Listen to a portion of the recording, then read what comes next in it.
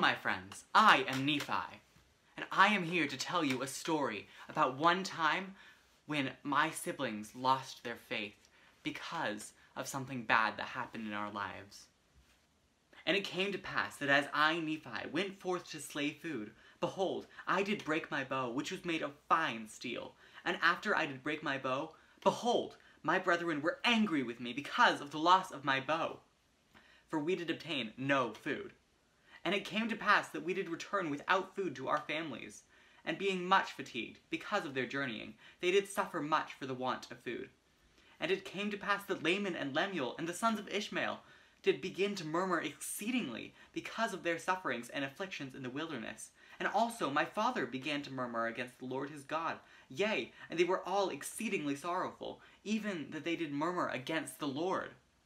Now it came to pass that I, Nephi, having been afflicted with my brethren because of the loss of my bow, and their bows having lost their springs, it began to be exceedingly difficult, yea, insomuch that we could obtain no food. And it came to pass that I, Nephi, did speak much unto my brethren, because they had hardened their hearts again, even unto complaining against the Lord their God. And it came to pass that I, Nephi, did make out of wood a bow, and out of a straight stick an arrow. Wherefore I did arm myself with a bow and an arrow, and with slings and with stones. And I said unto my father, Whither shall I go to obtain food? And it came to pass that he did inquire of the Lord, for they had humbled themselves because of my words. For I did say many things unto them in the energy of my soul. And it came to pass that the voice of the Lord came unto my father, and he was truly chastened because of the murmuring against the Lord, insomuch that he was brought down into the depths of sorrow. And it came to pass that the voice of the Lord said unto him, Look upon the ball, and behold the things which are written. And it came to pass that when my father beheld the things which were written upon the ball, he did fear and tremble exceedingly, and also my brethren and the sons of Ishmael and our wives.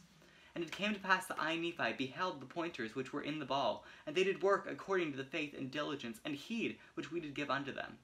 And there was also written upon them a new writing, which was plain to be read, which did give us understanding concerning the ways of the Lord. And it was written and changed from time to time, according to the faith and diligence which we gave unto it. And thus we see that by small means the Lord can bring about great things. And it came to pass that I, Nephi, did go forth unto the top of the mountain, according to the directions which were given upon the ball. And it came to pass that I did slay wild beasts, insomuch that I did obtain food for our families. And it came to pass that I did return to our tents, bearing the beasts which I had slain. And now, when they beheld that I had obtained food, how great was their joy! And it came to pass that they did humble themselves before the Lord, and did give thanks unto him. See, that was a great story. When we were in the wilderness, I did break my bow, and I really did have this trouble where my brothers, and even my father, they lost their faith because they could not believe that the Lord would allow such a bad thing to happen as my bow breaking. It was just so difficult that we couldn't get any food. But I testify to you that if you have faith in the Lord, and if you pray, then he will help you out of the hard times in your lives. I witnessed it in mine, and I know that you can witness it in yours. Thank you.